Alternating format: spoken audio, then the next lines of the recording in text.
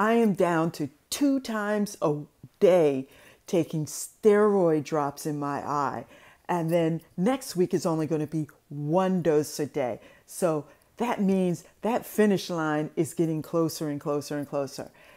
Today is day 26, and this is all about my journey after having a vitrectomy on my right eye. Things are looking great. Literally, things are looking great as far as the changes happening in my right eye. Visibility is improving.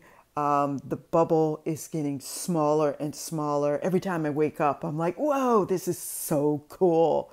I'm so happy about it. It could have been worse. Nothing happened. So I'm just truly, truly happy that the healing process is continuing, and I'm on the road to the end. I will get to that finish line, and I will jump over it, and I will break that tape with excitement, because life is a blessing. Sight is a blessing, and technology and improvement of technology is a blessing. So I have so many things to be grateful for. And one of those things is to be able to share this journey with you, truly. And as far as the healing process, I know I've been talking about healing and making time to just reset and just relax and not feel as though you have to do everything. I think things like having to have a surgery makes you slow down. And this definitely made me slow down.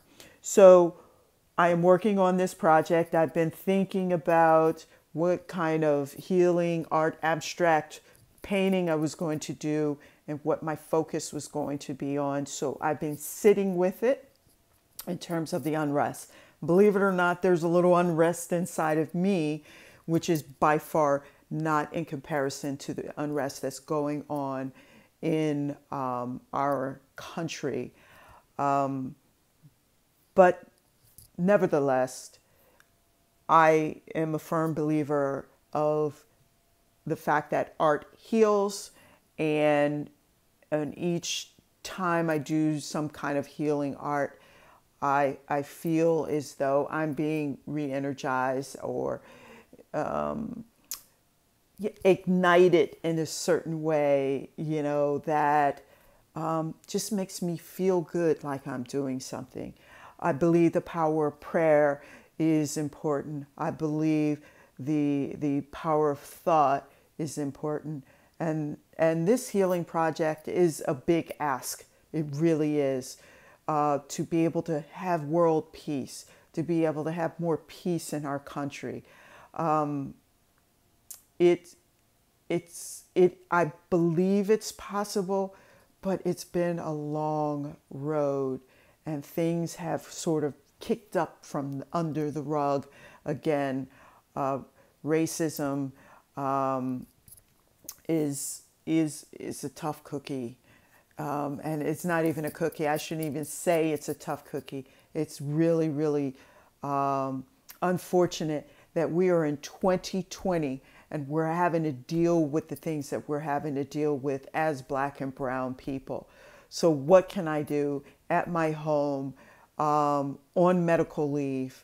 I can do healing art, and I can pray that things improve and that we come to some kind of resolve and make some changes in terms of how we handle crisis and situations, especially dealing with people of color.